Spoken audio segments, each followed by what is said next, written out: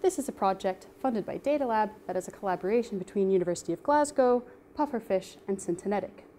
And with this, we're looking at visualizing high-dimensional data on a curved surface.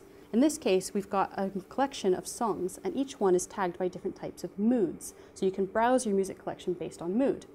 We use machine learning layout algorithms to create galaxies of different moods, so you can browse your music collection in this way. You can select any one of 30,000 points on this interactive sphere and start building playlists and browsing your music collection.